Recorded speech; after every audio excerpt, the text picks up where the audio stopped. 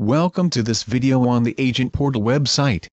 This video will provide details on how to add and set up your market conditions widget on your Agent Portal website.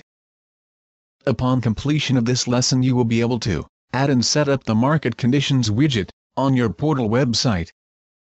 You will now watch a demonstration of how to add and set up the market conditions widget in your Agent Portal website.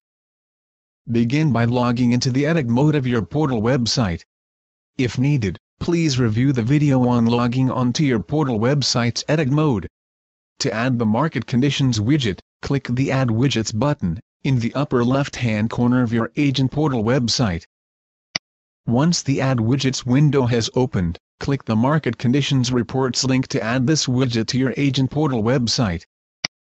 The Market Condition widget will appear in the upper left-hand corner of your home page on your portal website, behind the Add Widgets window. Click the X in the upper right-hand corner of the Add Widgets window to close the window. To set up the information you would like to display in the Market Conditions widget, click the green edit icon located in the top right of the widget. The widget will open and display a Manage Reports button. Click the Manage Reports button to open the Manage Reports window.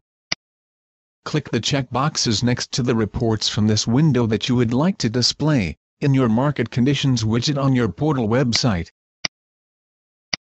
Once you have completed selecting the checkboxes next to the reports, click the Save button to save your entries.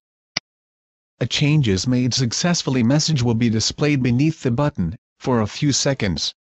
Click the X in the upper right-hand corner of the window to close the setup window. The window will close, and the Market Conditions widget will display the selected links of the reports you have chosen. If you have any problems displaying the widgets and reports, click the Refresh button on your browser. To move your widget to a different location on your portal website's home page, view the video on Widgets, Add, Move and Modify on the Cafe to learn how. Once you have finished adding your Market Conditions widget, you can sign out of your portal website by clicking on the Sign Out link in the upper right-hand corner of the page. This concludes this presentation on how to add and set up the Marketing Conditions widget on your portal website.